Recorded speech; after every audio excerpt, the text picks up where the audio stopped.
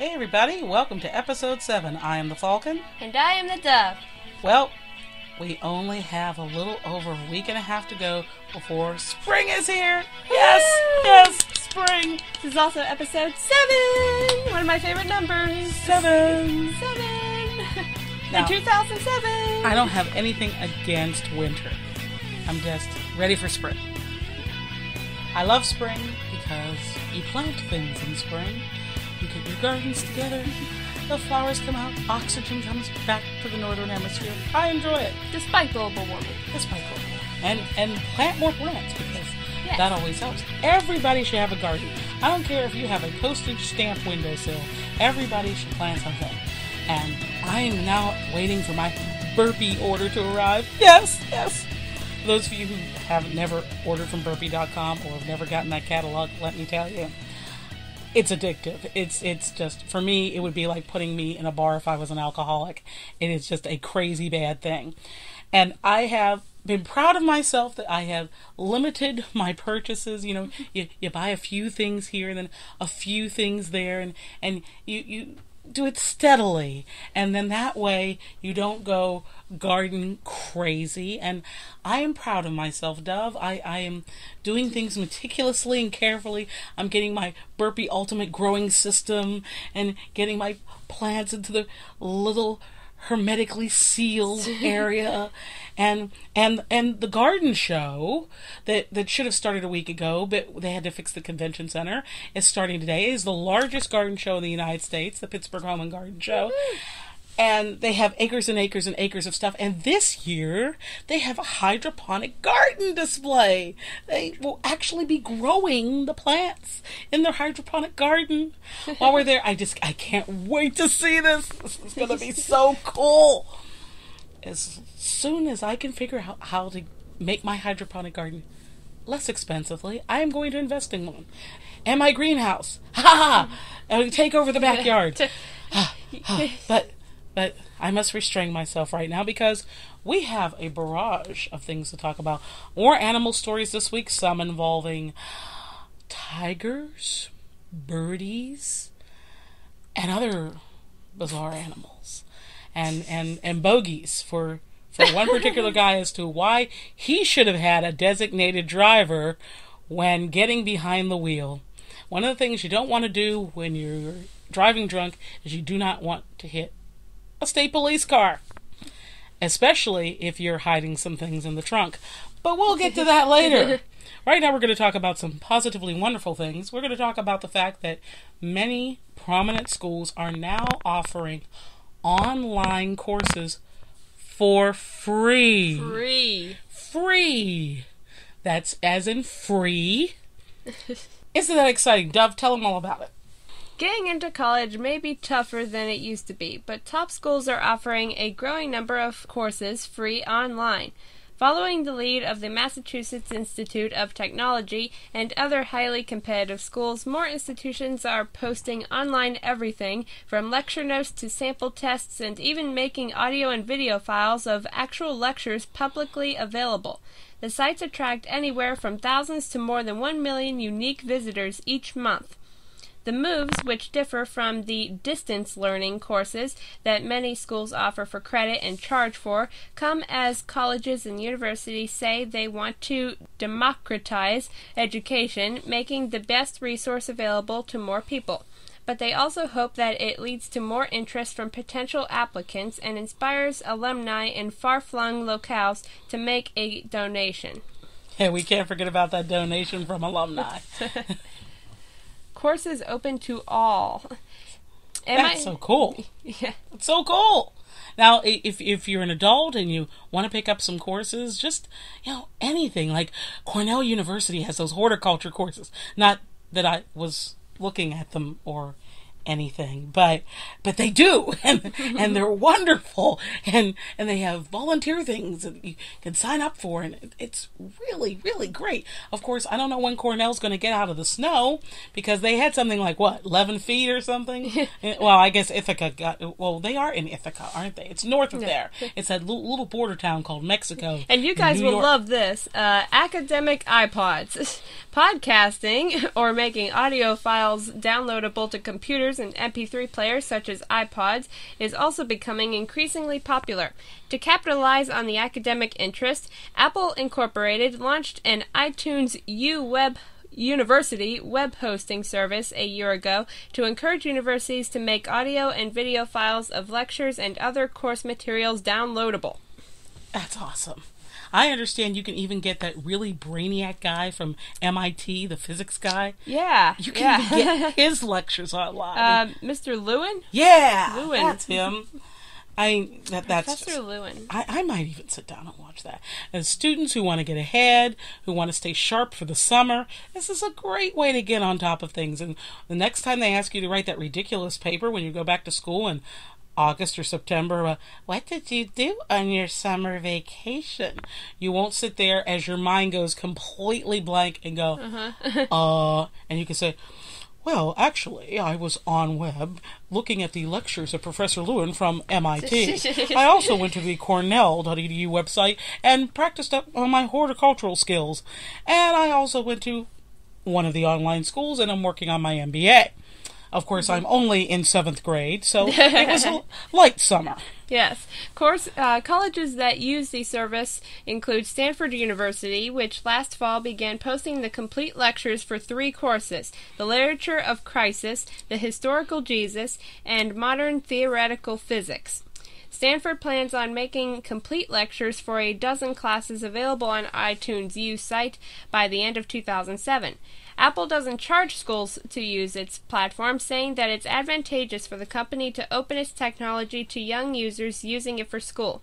Quote, it allows people to think about an iPod in a different way, end quote, other than just listening to music, says Eddie Q, Vice President of iTunes. And is that an MSN article? This is, thank you, yes, MSN and Carta, thank you. Thank you for the article, and thank you, Apple, stuff. for working with universities to keep access to information free. These are the kinds of things. Don't keep this information to yourself, unless, of course, you want to be smarter than your teacher. Otherwise, just share it with all your friends, so when they all come back to school, you could all be smarter than your teacher. Teachers use this so you can be smarter than your students and your administrators, which probably in some places wouldn't be that hard. And then administrators use this to be smart because it's important for administrators to be smart so that we can have wonderful school districts instead of kind of challenged school districts overall. Now, there's some brilliant ones out there, but we can be more brilliant. So here's a way to do it for free. I like it. I think we should do it. It's a great plan. And that was Falcon's smart ramble of the week. Yes, that's my smart ramble. Yes, I'm liable to have some more before the evening is over, but that was my intelligent ramble. And you can read the whole article on MSN and Carta. Online degrees. Top universities post free materials online by Anne-Marie Chaker. Now, in the polar opposite category, this guy should probably go down in history, at least for the year 2007.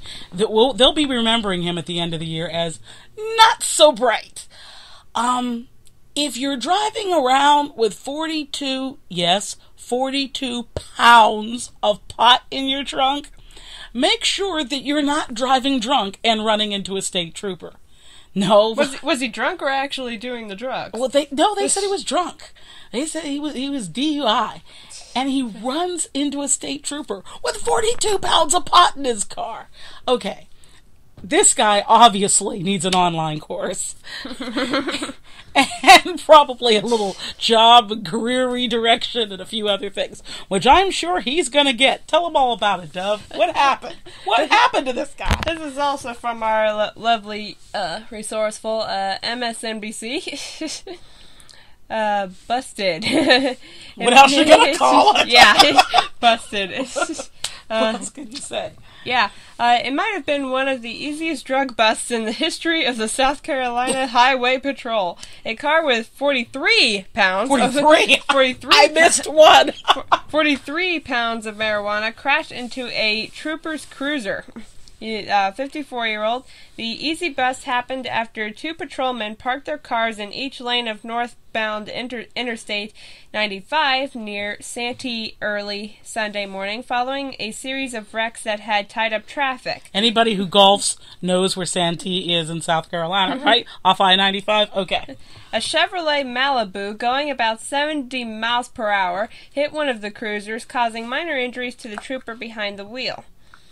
Officers found two large duffel bags in the trunk with 43 pounds of marijuana in plastic bags worth more than $150,000. They also found a few marijuana cigarettes and cocaine. Okay, so he was drunk, stoned, and high. Yes, the 54-year-old driver from Daytona Beach Shores, Florida, was charged with driving under the influence, possession of cocaine, and trafficking marijuana. This guy clearly needed a designated driver. Thank you, MSN. Okay. So, you don't end up like this guy. Take some free online courses. Pay attention to that education. Oh, you see what the section is called? Criminal peculiarity. That was peculiar. I'll give him that. I'm sure the South Carolina State Patrol was going, what? The section of MSN's website, criminal peculiarity. Yeah, I like that. That was peculiar, all right. That was definitely odd. So don't end up like that guy. Okay, get a real job so that you don't have to do that kind of stuff. Okay, on a different note here, you introduced this one. Yes, this is a delicate one, and UPS apparently has a shipment that has been kind of misdirected and in pieces, and could be coming to your house in bubble wrap. Coming to a house near you. And especially if you live in the Midwest, apparently there's 28 parcels floating around out there. Some body parts were delivered to a Michigan home where it was meant to be sent to a lab. And now they're preserved very nicely, so I suppose they preserved. Don't smell badly much. No. But apparently the order broke open during shipment and was rewrapped, repackaged, but not necessarily sent to all the right places. I understand they're still looking for a few pieces, so if you end up with a liver on your doorstep, you know, let them know. 2 packages containing human body parts, including a liver and part of a head, meant for a medical research lab, but instead were delivered to a home. They were sent from China, mistakenly dropped off Thursday at Frank and Ludovine Larmand's home, sorry if I butchered that, by a DHL Express driver. Oh, you said FedEx. Oh, that was no, I didn't. It was DHL. It's DHL. Oh. It's okay. I said UPS, I think. Or UPS. You said UPS. Okay, DHL. Anyway. Yes, we're sorry, because you didn't it. You didn't load it. It was DHL. We'll start that all over. We'll do a DHL. DHL all the way. DHL Express driver who believed the bubble-wrapped items were pieces to a table. They were pieces. Half, right? Hey. Yeah, it was, They were, there was an ear and a liver delivered to their home. Okay, this sounds like an episode of CSI. Something wasn't right. It was scary, and I'm glad I didn't open them, said Ludovine Lamond. Wow. So, gals, be on the lookout for unusual pieces in bubble wrap. If you didn't order any furniture parts, and they come to your doorstep, please give DHL a call so that they can get those to the proper laboratory. Roger Parent said there will definitely be a shock to people if they see these things, but there is no hazard to health. So, well, that's good unless to it know. gives you a heart attack or something. Yeah, which really hope not. Well, you know, if the DHL guy shows up and you're not expecting anything, right? You know, you might immediately say... DHL is investigating whether it should have shipped the body parts and how the packages were distributed, said spokesman Robert Mintz. Well... So they're investigating. Robert Mintz and the gang is trying to straighten it out. They're trying to straighten it out. Just keep your eyes open. Don't freak out if you get something like that. And somehow, for some reason, the discussion of body parts coming up brings me to the film 300, which is opening this weekend. I don't know why. it must have to do with all that blood and gore. Yikes! It's called 300, but actually, if you wanted to be historically accurate, it was actually 1,100 or somewhere around 1,000, somewhere in there, because there were actually 300 Spartans and 700 actors. It's a history thing. But this is actually based on Frank Miller's Gothic graphic novel meaning fiction. So it's not actually historically accurate by any means of the imagination, but it sure is pretty if you like gore. But that's why it's rated R. This was about what, 80% special effects. Yes. Everybody but most of the people. Yes, everybody's so excited about this. Is that they saved a bundle on this Swords and Hordes film. You know, storming the castle kind of thing. But saved a bundle because it was only about $60 million. $60 million, and that is really cheap for a movie like that. Yes, because everybody, let's go back to our favorite Swords and Hordes, The Lord of the Rings, in any part. Yeah, they're usually around $100 to $150 million. Easily. 180 plus million. So you've really got to make a bundle to get that kind of film, you know, break even. Exactly. In this instance, what they were attempting to do was shoot for 60 days in a green screen studio, and then all blue screen, all green screen, all blue and green screen, mostly green screen, and then spend a year doing all of the after effects. So they were never on any of the cliffs that you might see in the movie. Mm-hmm. Never were they near any temples or rivers or anything. Even the sky was all effects. And it has kind of a sepia, right. Textured. It has its own unique tint, but which is nice. It's very high quality, and I think the effects hold up very nicely, and which is why we're talking about this, because it was mostly all effects, and it was brought up on the Today Show. Yes. What was it, the Today Show? Yes. That there could be movies in the future that could be made out of completely visual effects and nothing else. Well, except for the people. Definitely some top-end film schools have been saying over the past few years that they could have done, Sin City, which is another Frank Miller adaptation, in a green screen studio in its entirety. I think you will see more films that are going to be more laden on special effects and after effects than location shoots, as going to locations and shooting becomes more and more cost prohibitive. Mm-hmm. But that being said, special effects aren't cheap either. Right. And there are an awful lot of people you have to pay and have available, even, who are familiar with the equipment, or familiar with the effects. I think that if we start leaning toward this direction in the future, you're going to see a greater call for jobs in the special effects genre. And there was an article a couple of weeks ago, a business article, concerning the fact that there are a lot of industry jobs that people don't normally think of, one being in special effects and cinematography, engineering, photography. They're going to increase in need in the next decade, simply because if you're going to start doing films like this, you're going to need more people whose area of expertise are along these lines. And exactly, it would open up more jobs. It absolutely would.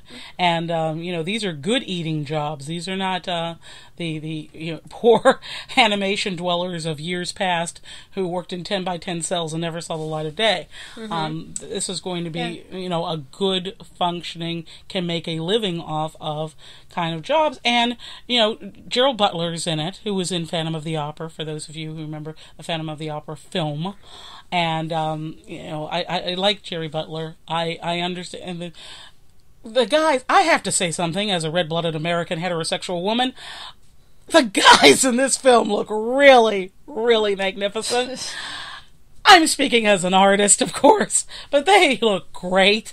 I understand not necessarily everybody may have the same level of acting capabilities as Mr. Butler. Mr. Butler is a well-trained actor, and he is magnificent voice. I just like to hear him talk.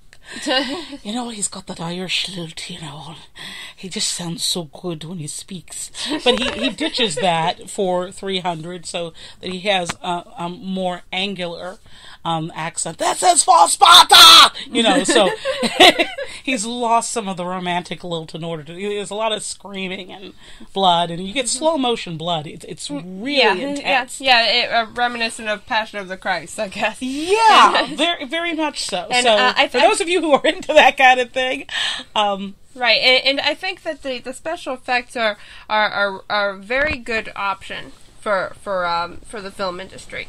Now, I don't think it should become the new standard because I don't think there's anything like just going out there and shooting it. But if money is definitely an issue, you shouldn't let that get in the way of you making your film. I think, and if you can afford the special effects, if you can afford it, then, yes. As opposed to shooting on location and all these different locations and doing everything originally, then yeah, go ahead and do it if you can make it look convincing and the story's still there. Primarily, the story is what's important. Well, the story really is the key, and effects aside. I like narrative. Right, and you're not supposed to notice the effects. If you have a strong story, then the effects you shouldn't even notice them, and the effects should be good enough that you don't notice them and that they override the story, and you're just staring at the effects and you don't even care what it's about anymore. Yeah, I think there's a problem there if that happens. And I like a good plot. I like a well-written screenplay. I like it to have a sense of authenticity, even when we're talking about fantasy. I like it to be strong, and I don't think I'm going to forgive that if there's really great effects and no plot. Right. So I think that this is certainly something that could be an adjunct, and there are directors out there who can balance both worlds, who are very, very good. You'll usually hear people say, oh, he's an actor's director or he's an effects director. But there are directors out there who are really, really good at both. So those directors getting involved, and a lot of really immensely talented young people coming up.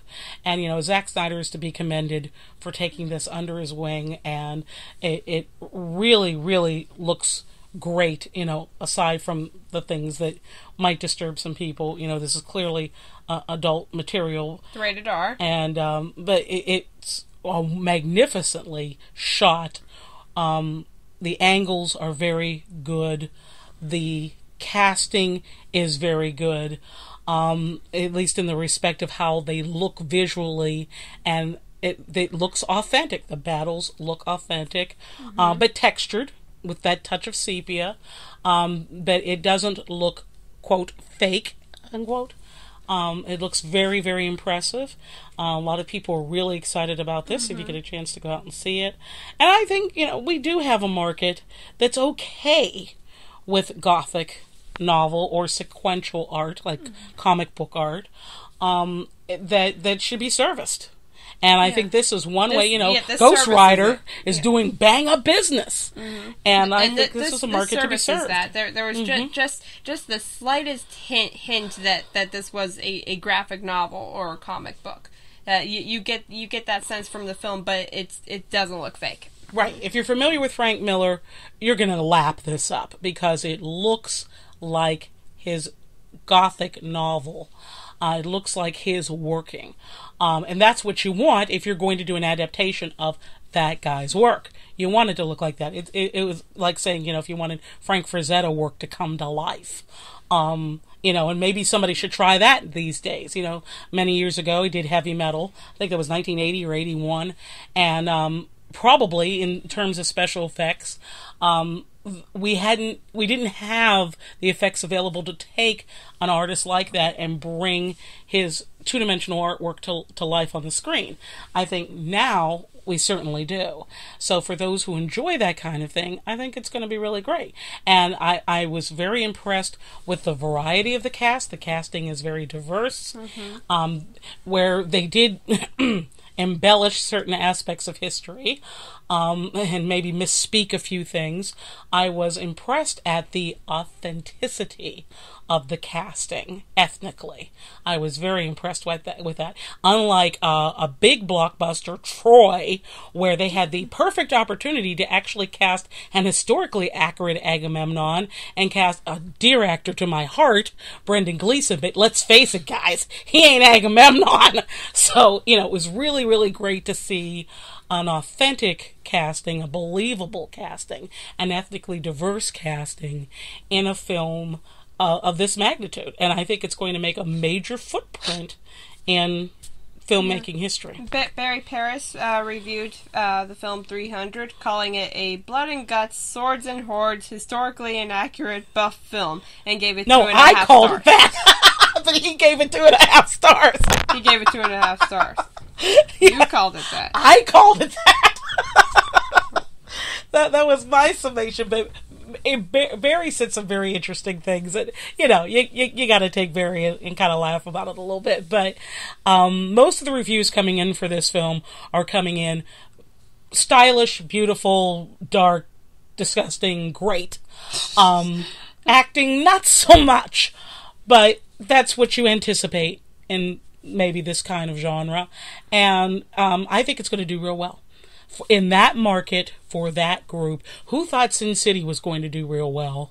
Sin City had a tremendous cast, and Robert Rodriguez, which was heavily on the comic book side of Frank Miller. Still looked great, but looked incredibly impressive. Had its own style. Definitely. and now Zack Snyder's doing another Frank Miller. I think it's going to do very, very well. I commend these guys for doing this stuff. I really do. It seems like there's going to be a new category of movies coming with 300 and with Sin City.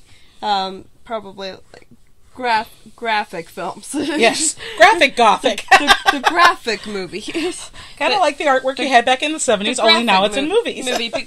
Because where would you put 300? Where would you put it's not nonfiction, obviously. It's very much fiction. It's fiction, but it's not fantasy, and it's a graphic novel. That's the best way that we describe it. It's an adaptation of a graphic novel. And a graphic novel is a book genre. So what do we call it for its movie equivalent? Well, what's interesting about this? This takes me back to someone you interviewed a couple years ago, Ralph Bakshi. A great animator. For those of you who didn't know, he worked at Terry Toons, worked on the original Spider-Man, Adam-Man, all that stuff. And of course did the animated adaptation of J.R.R. Tolkien's The Lord of the Rings. Also did some interesting but adult material films like Fritz the Cat, 9 Lives of Fritz the Cat, Coonskin, Heavy Traffic. Wow, the guy was a tremendous animator and tremendous storyteller. These films, and still is. He's still out there, and he's teaching teens down in Silver City, New Mexico. And for those interested, I'll put my me and my mom's interview with Ralph Bakshi's interview with Ralph Bakshi in the show notes. It's on my website, but I think it rolled off the page. Okay. So I'll put it back up there. Yeah, and it's a great interview. He's a great guy. Yeah, and his artwork is still out there. You can still buy cells from some of his films. It's fantastic. But it reminds me of that era when he was doing the kind of animation that he was doing and some of the films he was doing. Heavy Traffic actually would be like one of my top 20 films ever. Probably would be in the top 10. And because of the story it told, in addition to the animation and the stylization, and, again, this was not youth material. The only thing he did that really youth could watch was probably like Coonskin, Wizards, of course. Everybody's very excited about that. That's Prince. That's Prince kicking over there. He's not here. What? He's not here. What? Oh. Not Prince. What the? No. What in the world was that? Okay. We have secret messages under the door. Oh, she put... Yeah. Put a message under the door.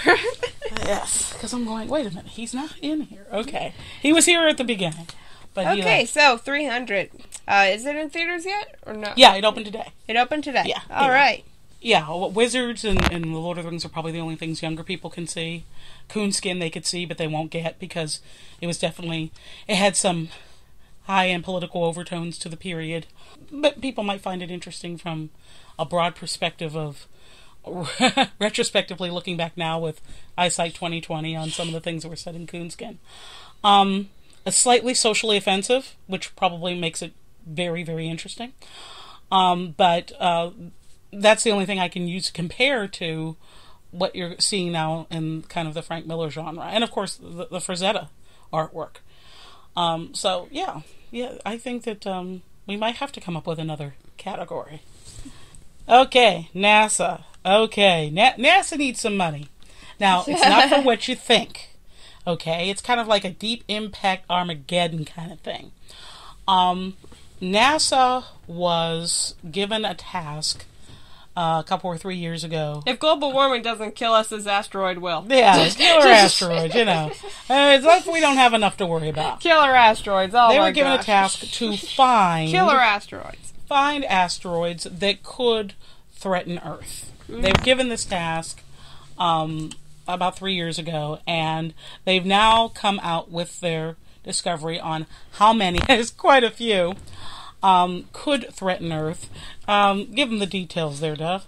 NASA officials say the space agency is capable of finding nearly all the asteroids that might pose a devastating hit to the Earth, but there isn't enough money to pay for the task, so it won't get done. The cost to find at least 90% of the 20,000 potentially hazardous asteroids and comets by 2020 would be about $1 billion, according to a report NASA will release later this week.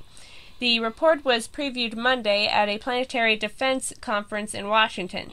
Congress in 2005 asked NASA to come up with a plan to track most killer asteroids and propose how to deflect the potentially catastrophic ones. We know what to do, we just don't have the money, said Simon Pete Horden, director of NASA's Ames Research Center. These are asteroids that are bigger than 460 feet in diameter, slightly smaller than the Superdome in New Orleans. They are a threat even if they don't hit Earth, because if they explode while close enough, an event caused by heating in both the rock and the atmosphere, the devastation from the shockwaves is still immense. The explosion alone could have the power of 100 million tons of dynamite, enough to devastate an entire state such as Maryland, they said. Ouch. That's not good. The agency is already tracking bigger objects at least 3,300 feet in diameter that could wipe out most life on Earth, much like what is theorized to have happened to dinosaurs 65 million years ago. But even that search, which has spotted 769 asteroids and comets, none of which is on course to hit Earth, is behind schedule. It's supposed to be complete by the end of next year. NASA needs to do more to locate other smaller but still potentially dangerous space bodies. While an Italian observatory is doing some work, the United States is the only government with an asteroid tracking program, NASA said. One solution would be to build a new ground telescope solely for the asteroid hunt and piggyback that use with other agencies' telescopes for a total of $800 million. Another would be to launch a space infrared telescope that would do the job faster for $1.1 billion. But NASA program scientist Lindley Johnson said NASA and the White House called both those choices too costly. Hey. Wait a minute. Too costly. $1 billion. Isn't that about the price of a bunker bomb? Okay, if we just cut one bunker bomb, we can avoid a possible global catastrophe.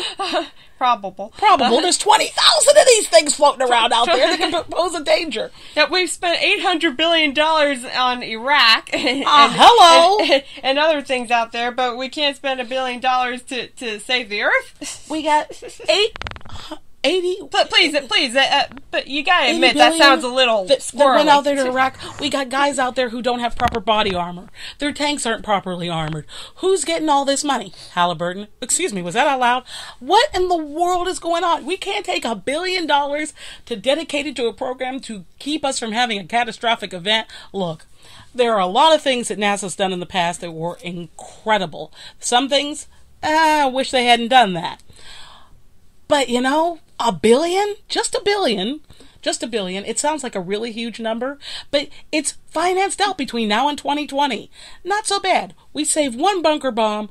We utilize NASA. We save the planet. At least from that catastrophe. Other catastrophes, well, we'll just have to keep working on. I think we're going to have like a sunspot problem, electromagnetic wave, core slowing down. We have a lot of issues. we got a lot but of this stuff is one to that we think actually can do something with. Give them the $1 billion. God, stop it. Right. Come on, pay for PBS and give NASA the $1 billion. Okay. Earth got a scare in 2004 when initial readings suggested an 885-foot asteroid called 99942 Apophis, if I'm saying that right, seemed to have a chance of hitting Earth in 2029. But more observations showed that wouldn't happen. Scientists say there is a 1 in 45,000 chance that it could hit in 2036. They think it would most likely strike the Pacific Ocean, which would cause a tsunami in the U.S. West Coast the size of the devastating 2004 Indian Ocean wave. Now, that would be bad. John Logsdon, Space Policy Director at George Washington University, said a stepped-up search for such asteroids is needed. You can't deflect them if you can't find them, Logsdon said, and we can't find things that can cause massive damage. Yikes. Just give him the $1 billion. Just give him the $1 billion. And as I understand, asteroids are not you, all MSNBC. created equal.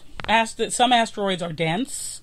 Right, some are porous. So you have to address how you and when you deflect them very differently. Exactly. There was a special on this on Discovery Channel. Discovery Channel, Science Channel. Science Channel. Yeah. On Science Channel about this very issue, about how to deflect asteroids that are a big rock, that are a big sponge, that there are different ways to get rid of these things. So we need to just give them the $1 billion. Give them the $1 billion. Speaking of $1 billion, I hear, and it's March now, that Tiger Woods and his foundation and the PGA are attempting to, I say attempt, to get together with AT&T as the sponsor to have a replacement, basically, for the international that was canceled in Denver, July 4th week, the weekend of Independence Day, and this was a big tournament that was, out in the mountains, and it was great because balls fly further out there, and they want to have this big tournament in Washington, D.C. this July. Now, I'm all for that because I love Tiger Woods. I love the Tiger Woods Foundation. AT&T is going to be the sponsor. And Tiger Woods said that anyone who has done any military service could get in active duty. Who's in active duty. Could get into this tournament for free. For free. As well as children under 12. Exactly. So this could be a major, major, major family event. But here's the rub. They don't have a course. Crickets. They don't have a course. They're hoping that it's going to be congressional. And I'm sure the membership at congressional is going, wow, this could be really cool. How are we going to get together, 1,200 volunteers, staffers, equipment, rentals, stands, get the course in PGA condition by July? I'm sure that's what they're thinking. And I'm not just speaking off the top of my head about this. Dove and I have actually been PGA marshals. We have marshaled PGA events. We will be doing the U.S. Open in June. This takes a little bit of planning. And if Tiger Woods is going to be playing, we're not sure he's going to be playing because he and Ellen are expecting a baby. during that period, and it's going to be very close to the time of the birth of the child, and Tiger may not be playing, but his foundation will certainly be benefiting. The AT&T sponsor is going to be taking care of all this. The PGA's on top of this. Tim Fincham's on top of this. But I need a course. And of course, if Tiger Woods is playing and every active service person and their families and all children under 12 can get in for free, can you imagine the traffic? I mean, this is a major, and we got April, major, 4 months. 4 months! Along with all the traffic that's going to be caused by July 4th yes. traffic. And I am all for 4th of July.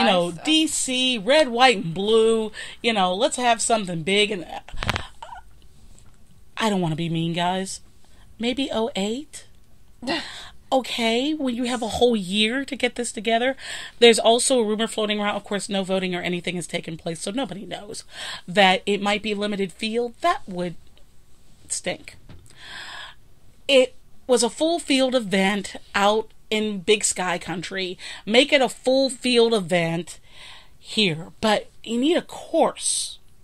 You need a course that everybody could get to, that can get themselves together, and all that good stuff. So I'm hoping that somebody in Maryland or the DC area, there's a very nice course in Havre de Grace, Maryland. There's a couple in Virginia that might be able to throw something together rather quickly. I really hope that they can, but I'm going to throw my own course suggestion into the ring, all because I know that they could handle the parking even if they couldn't handle the traffic. And that would be the brand new reopening of Bedford Springs in Bedford County, Pennsylvania. Now, for those of you who think I'm crazy, Bedford Springs is reopening in June. The golf course has been completely redone. The springs are there. There's now going to be a spa there. And it is a green facility where they've actually restored 20 acres of wetlands. A very well-off gentleman from Texas put up $120 million to make this facility brand new, and everything old is new again.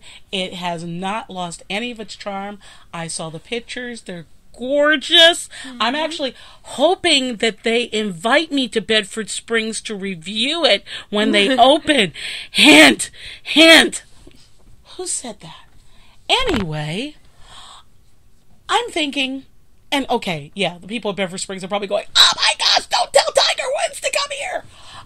Actually, they probably would be very cool with it.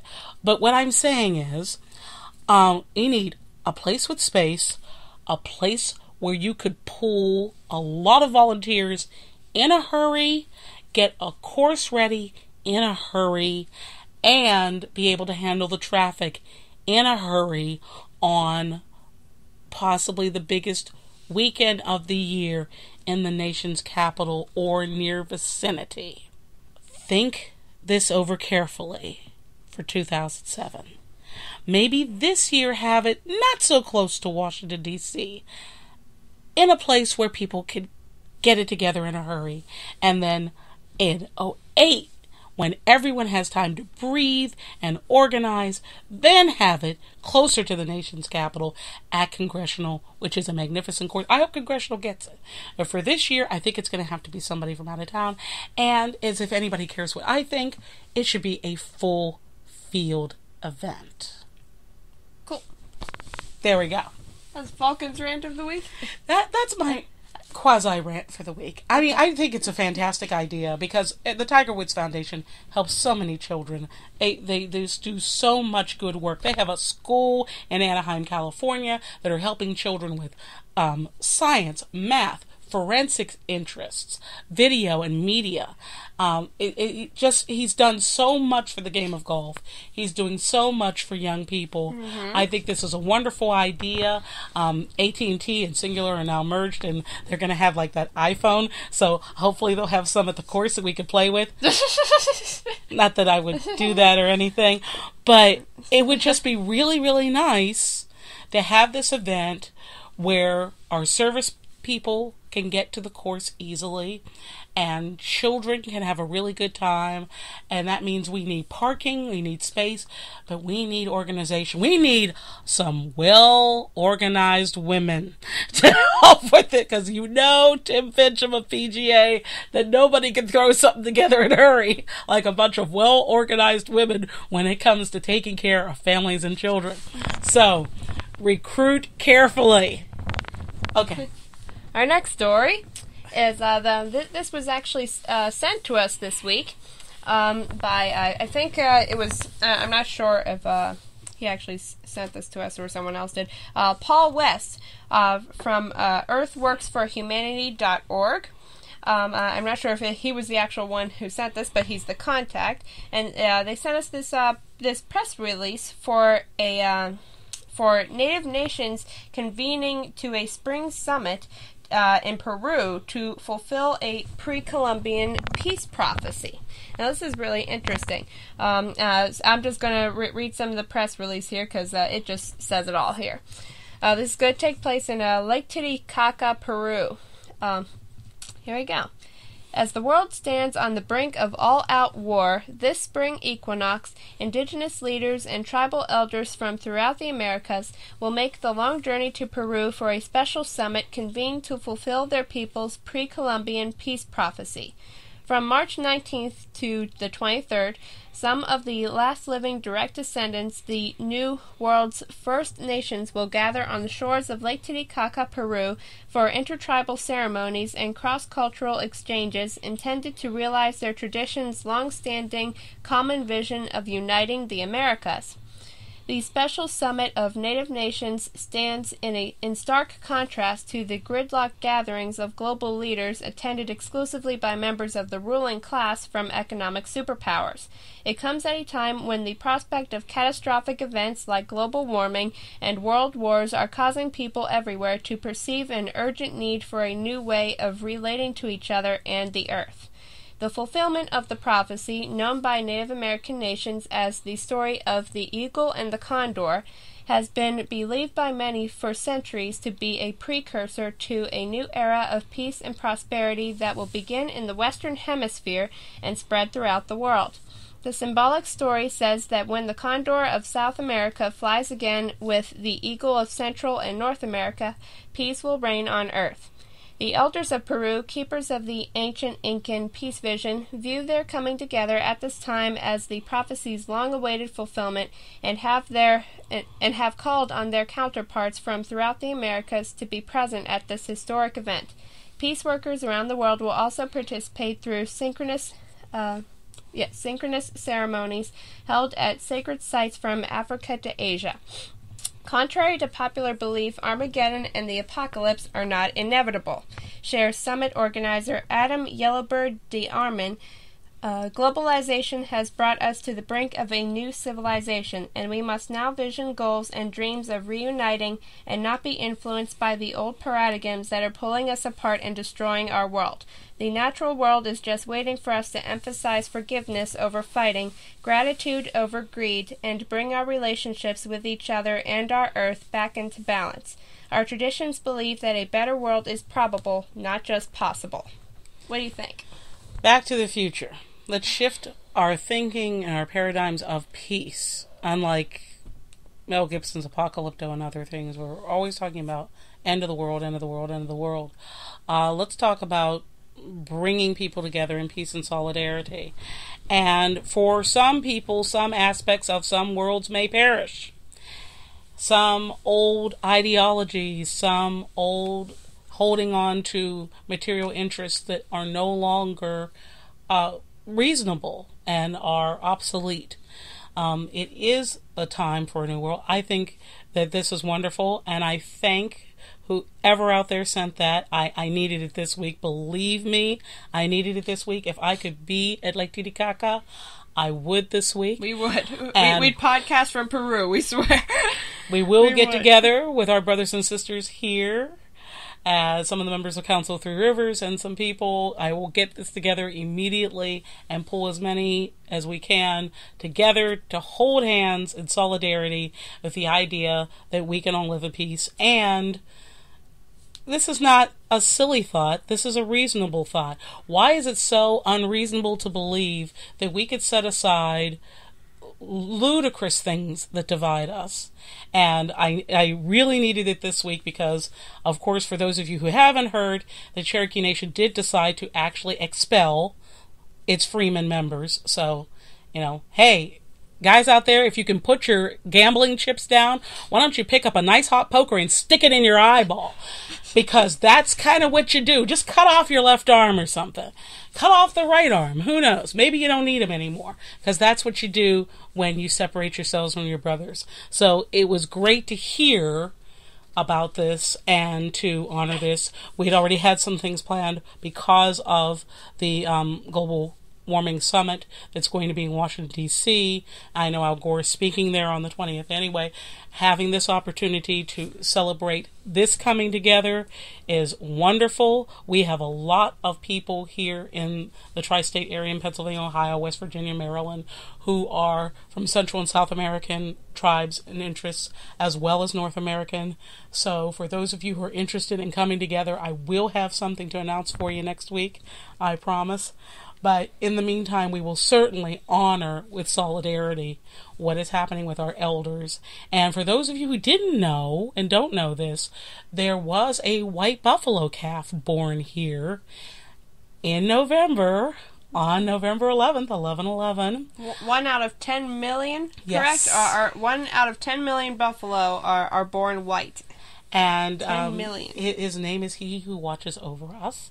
And he is at the Woodland Zoo out on Interstate, U.S. Route, 40, in not Nemacolin, what do they call that? Farmington, Pennsylvania, near Nemacolin Resort. There are a lot of peace movements this yes, that was a very, very, very strong symbol to our region and to our world that peace is possible, and it is possible for us to get together and celebrate ourselves, celebrate what we share that's alike, celebrate what's different, and stop defeating the forward progress of each other over things that are in a wider expanse of things so unimportant. Stop swearing the small stuff. Exactly. About other people. That deep inside we are all the same. Exactly. But there's no point in fighting if we're all the same. This is simple. And do you really think that, let's look at, the tsunami and the hurricane season of 2005. Do you think that the hurricane discriminates? Do you think that the tsunami cares? No. Whether or not you drive a Mercedes, nature doesn't discriminate. You drive an Audi. No, it's still going to blow it to pieces. It doesn't care. Your response is going to be the same. So we might as well get together and enjoy each other's company and to act proactively rather than reactively to change things and make decisions that are going to help everyone. Because to not do that is really, really we're tremendously destroying selfish. Ourselves and we're destroying our earth in the process. That's right. And we're hurting each other. People beating up each other over iPods and shoes. This is dumb. People hating each other because this one wears their hair this way and this one doesn't. Or this one wears shoes on this day and this one doesn't. We have to stop that. We have to begin to celebrate ourselves more greatly and more gregariously. And we need to extend our hands to each other and celebrate ourselves. Celebrate our humanity. That's right. Well said, Dove. Because we're all human in the end. So in the end, good to hear about and we can all be taken right off this earth by an asteroid or our own stupidity, such as global warming. It didn't happen by itself. Mother Earth says, I brought you in here. I could take you out. Therefore, All right, and let's talk about this. I just saw this today on NBC. Not NBC, MSNBC. Very close. In Search of Happiness. What it means to be happy and how to get happy. It means different things to different people, but are we all capable of it? Something somewhere is bound to make you smile, to trigger a happy thought, be it money, puppies, chocolate, or the beach. But what's the secret to happiness, and are some more likely to possess it than others? We asked the man known as Dr. Happiness, University of Illinois professor Ed Diener. There's a genetic influence on happiness. That means our genes influence to some degree how happy we are. But also our attitudes, our social relationships, what happens to us in life matters a lot too. Diener is a leading researcher on the subject. He says there are 3 main keys to happiness, the most influential being relationships. Happy people are more likely to get married, and once they are, they're happier than unmarried folks. But any meaningful connection can matter. People who are in committed relationships, people who are friends, nuns who never get married but have lots of friends, all these individuals can also be happy. Those who lose a spouse or partner, or those who lose their jobs, can experience the biggest change in happiness. Besides relationships, other important factors include goals and ideas. That feeling of inspiration you get when a light bulb goes on. But it can be fleeting. That's why one law firm created a happiness committee, a secret group of employees who give out gifts and other perks to brighten the workday. People need something to reward them and to recognize what they're doing, and we hope that by doing these small gestures we're contributing to that, says Chris Wilson with Perkins Coie in Chicago. The environment is also an influence. The environment. Like a laughing class, the premise is laughter. No jokes, no alcohol, just belly laughs. It's contagious, and it certainly makes those who participate appear to be happy. But is this just faking it? There is this saying that says, if you want to be happy, act happy, Diener says. He says most everyone wants happiness. It ranks above money and health among college students. The key is finding the things that make you happy and keep you that way. Well, I would say acting happy isn't being happy, and we know a whole lot of people who will act happy who aren't happy. Right, exactly. So that doesn't necessarily improve their condition. But the issue of doing the big belly laugh increases oxygen. It does. It's healthy. And laughing so is happy. If you're increasing oxygen, you're increasing what you're feeding to your red blood cells, so you're increasing the quality of the food to your heart and your brain. People who laugh are healthier. It's a fact. It makes you feel healthier. So appropriate laughter at appropriate times, certainly you don't want to laugh at inappropriate times, is good. You should have a good laugh every day. And, people should laugh every day. What are the keys to happiness? Here are the keys to... give you the keys to happiness. This is it, right here. Here are the keys to happiness. Falcon's secret. Yes. And it's not a secret. The keys to happiness are babies, because all you have to do is spend a little time with a baby, and they'll make you laugh. Small animals, because... and some large animals. I mean, water buffaloes can make me laugh. Elephants can make me laugh sometimes.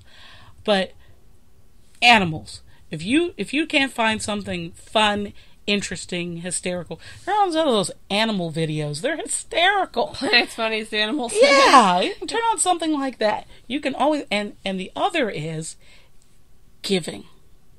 Now, I know you're going to say, time's already stressed. I'm already giving out anything. You can give anymore. I don't have anything to give. I don't mean to expel any more of your burdened energy. I mean genuine giving. Find somebody who's in a worse place than you are. Shouldn't be too hard. And brighten their day. Whether with a smile, a handshake, a share of a poem, a share of a joke, something. Find an elder, an older person who has so much wisdom and is probably waiting for somebody to call them and share a good laugh with them. They will brighten your day. They will make you feel better. And that's part of the relationships that make us who we are. And if you have those in your life, you're probably going to be pretty happy. Now, of course, we all know that there's the meddling elder neighbor or family member, and everybody's got one. Laugh about it. Don't let them get to you. Everybody knows that there's the micromanaging boss out there. It's a part of life. Who tries to make you miserable. Don't let them. Smile. Living well is the best revenge. Don't act it. Feel it and believe it. When they come over to micromanage your day, just smile at them and go, I know how important this makes you feel, so I'd be happy to do that for you. They won't ask you again. Just smile and enjoy it. And then you've turned the energy around. The keys to happiness. Oh, and occasionally, if you're not allergic, a piece of chocolate. Okay. Yes. Now, there is a happiness test on nightly news at MSNBC to see, it's 5 questions. I took it. I'm very satisfied with my life. We're happy to know Dove is satisfied. Woohoo! Extremely satisfied. That's what I got. That was my score. This is the happiness test. It tests how satisfied you are with your life here. It's http://nightlynews NIGHTLYNEWS.msnbc.com. And I'll have links on the show notes to that and the article written by Don Fratangelo. Thank you, Don. Good. Thank you, MSNBC, as always. Very good. All right. What else we got here? We're narrowing it down here. We're running out of time. I think we got them. I think we got everything that we had on the list this week. Well, yeah. If you want to mention this briefly here. Yeah, we're going to have some more information on this as we go along. Basically, several environmental organizations are calling the EPA to task. The report's due out in the next few days, so I'm waiting to see what's going to happen with that. On whether or not the EPA will actually consider the ash from coal ash from coal-burning power plants, to be considered a toxin. Now, for a lot of you out there, you're probably going, huh? No-brainer, huh?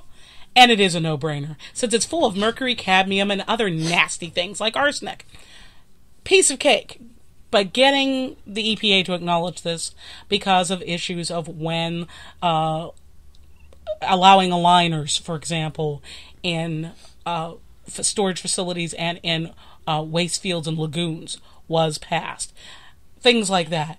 Obviously, the companies who are putting pressure and want to have to go back and realign these things. And in the upcoming weeks, we're going to discuss this, but I'm going to discuss this from a solution-centered position because this is a waste product. It is a problem, but it is also a solvable problem. And it's not just about storage and waste. It's about redirecting how we operate these plants to make them cleaner. It's about what do we do with all that ash? Is there a way to bioremediate that? And the answer is yes, there actually is. And it doesn't have to cost billions and billions of dollars. But when I saw this today, I figured we mention it. Mm-hmm. If there's somebody in your region, you could put some pressure on and say, hi, politician, public servant who works for me, I would like you to give the EPA a call and express to them my dissatisfaction with the fact that somebody could take something that is so obviously toxic and putting millions of people in the U.S. at health risk to task and reclassify this as a toxin, because it is, and start sitting down and talking about solution-centered ways to remediate this waste. There are ways to do it, and we're going to talk about that in the coming weeks. So that's all I have on that. Oh, and also some very extremely early reports came out of Chicago this week for Harry Potter and the Order of the Phoenix. Yes! Reports yes. Extremely early. We don't even have a trailer yet. Yeah, there was a secret showing. Secret showing, yes. And you didn't know you were going to see it when you saw it, so a whole bunch of people who did see it. Those of you who did see it, write to us. We want your review. Because I understand, only a certain portion of the special effects were done, so they were actually watching, sometimes. Yes, raw it footage. was unfinished. There were some unfinished effects. There are a bunch of reports on the internet now. One from Ain't It Cool News and some others from MuggleNet.com and HPANA.com. Read them if you want to get spoiled. Don't read them if you don't. You don't want to know. I only read a couple of them. Now, overall, most of the reviews were very, very good. Overall, they were like B+ and up. Obviously, there was some stuff that was cut, but I'm not going to say what was because I don't want to spoil it. But it sounded like it was okay. It was very good. It seems closer to the book than Goblet of Fire was, anyway. Well. That wouldn't be that hard to do, would it? Since it kind of... Goblet of Fire was like Harry Potter's Two Towers. Like, Harry Potter and the Two Towers. Halfway through the film, it just like went off-road, broke an axle, deep into the woods, and never came back. After Aragorn fell off the cliff, the whole film fell off the cliff from there. We're sorry, Peter Jackson. Are we sorry? No. It should have come with a disclaimer. Any resemblance to the book is purely coincidental. Yes, and I mentioned this because Zora the Phoenix is my favorite book. Yes, it's our favorite. In the Harry Potter series, and apparently it's only 2.5 hours, which is weird. Not long enough.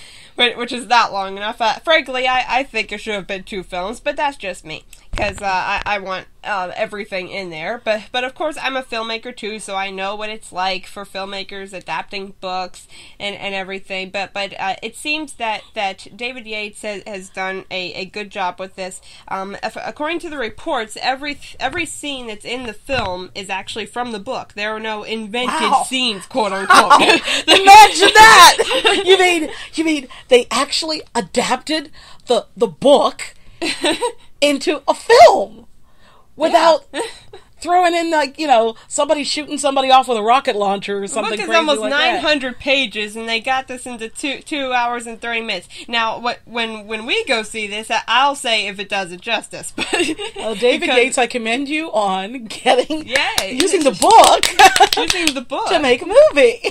And imagine that, and actually following the material in the book. Yes. That's a great idea. And the acting got great reviews, too. The acting said that everyone was wonderful, and so if you want to read all those reviews, Google them. You're bound to find them. There's a lot of reviews out there. Go to the said websites, and they should be right up there if you want to read them. But I always think it's a good idea. But this was very early. This very was Warner early. Brothers quote unquote test screening, like feedback screening. I forget what they actually called it, but it was testing the waters. That everybody who saw the film filled out a card afterwards, what their favorite scenes were, what the scenes they didn't like, what characters they liked, that kind of thing. Well, remember they did that with Mean Girls. And we went to an early screening, and they asked mothers and daughters. But it was actually finished. Yeah, it was actually finished. What do you think of this? And should this stay or should this go? And there were a couple things that went bye. And we got to fill in the cards, and they gave us cute little T-shirts and things. And but I think sometimes it's necessary to do that to kind of get a feel. And I think kudos to Warner Brothers for giving people the opportunity to see a film in the early stages, and then later. Some fans got to see it, some non-fans got to see it. They were actually told before they saw it that it was a PG movie, which I hope it isn't. Shades of Aragon, which should never have been PG. Should have been PG-13 and paid more attention to the book. Once again, isn't it great when they make movies actually based on the book? Eventually, we're going to Eventually, we're going to have a whole discussion on this topic about adaptations from books, because we could go on and on about this forever. But I thought we should bring that up because there was a screening, and we have reports here before a theatrical trailer, so that was kind of huge for many fans. Kind of odd, yeah. So it ups the anticipation a little bit, especially since this might even be the closest one to the book out of all of them, which seems impossible considering its length. But we still don't know who's going to do 6 and 7. Meanwhile, they're supposed to start shooting 6 in September. Yeah. Alfonso! Alfonso Cuarón. Who said that? Who said that? Now, I think Guillermo del Toro should do 7. Even if they don't kill the kids off. I know he's looking forward to doing that, but you know, he did such a tremendous job. None of the trio will die. With Pan's Labyrinth. No, they're not going to die. I'm saying this right now. Nobody in the trio is going to die. No. Harry, Ron, and Hermione are safe. No. Draco, dead man walking. Ooh, who said that? All right. Now I think we'll finish with a quote of the week, and I think you already said it earlier, so I'm just going to use that quote. Okay. Right there. You said earlier in your rant, quote unquote. My small Falcon rant today. All right. Here it is. The quote of the week. Living well is the best revenge. That's right. Stephanie Simmons. I don't think I made that up. I think I picked that up somewhere. You picked that up somewhere. But I certainly thank you to whoever let my mom pick that up. Yes. Living well. I'm sorry we don't have the name. Living well is always the best revenge, because if you live well and you thrive, then you're leaving anybody else who's wishing you ill in the dust. And living well should be defined by what you call wellness. And wellness, by definition, is the litmus test. Whatever brings you closer to what is light, what is God, what is truth, that's wellness. Whatever takes you away, distracts you, destroys you, hurts you, suppresses you, denies your full being, not so good. So there's an easy one. So live well. My party name. Thank you. And as always, if you have a topic or story that you would like to discuss on the Falcon and the Dove, email us at falcondove, that is FalconDove @arayasimmons.com, AREYASIMMONS, falcondove @arayasimmons.com, and send us anything. Because we love it. Any feedback, questions, comments, send it to us. Okay, don't send us spam. Okay. I don't like spam. Yeah, don't send us spam. Falcon will eat it up. Yes, and I don't need any, like, prescription drugs or Viagra or enhancement things or any of that stuff. So don't send us spam. Don't send that. Send us news. Send us topics. Stuff that is concerning you. Anything that's going on in the world today. Anything. Everything everyone has been sending is cool. Yes, everything that everyone's been sending is cool. So keep it up. We thank you so much for sending in your topics. Thank you. I'm the Falcon. And I am the Dove. Have a great week. Have a blessed week. Stay safe. Peace out. Peace out.